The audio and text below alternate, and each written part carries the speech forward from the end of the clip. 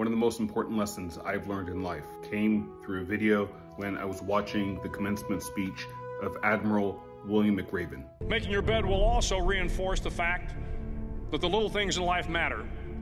If you can't do the little things right, you'll never be able to do the big things right.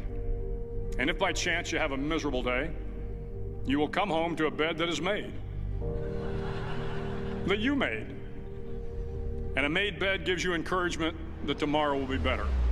He said one person can change the world. And as someone who has the utmost respect for the SEAL teams, the SEAL community, I listen to him and his words, they hit like a hammer. I make my bed every single night or every single morning, and I do it not because I like making my bed. I square off the corners every single morning. I do that because no matter what your day looks like, good or bad, everybody loves coming home to a bed that is made. But I also do it to get myself in habit so that when I'm in a relationship, when the queen decides to lay next to me, she knows without a shadow of a doubt, she's not there to serve me, she's there to compliment me as I am there to compliment her. I do all the housework so she never has to. It's called self-respect, it's called respect of another, and it builds character. So square off those corners. Men, if you are in a relationship, make the bed, wash the dishes, clean the bathroom, do the things that society expects her to do, but do it yourself. You're not bowing down, you're showing her that you respect her, that you want her to live in a castle that is meant for royalty. It's self-respect. So every single day, every single morning, even though no one's in my life right now, I still make my bed. I get myself in habit so that when the day comes, the queen never has to wonder if the bed's made. She knows it's made. She knows the king respects her.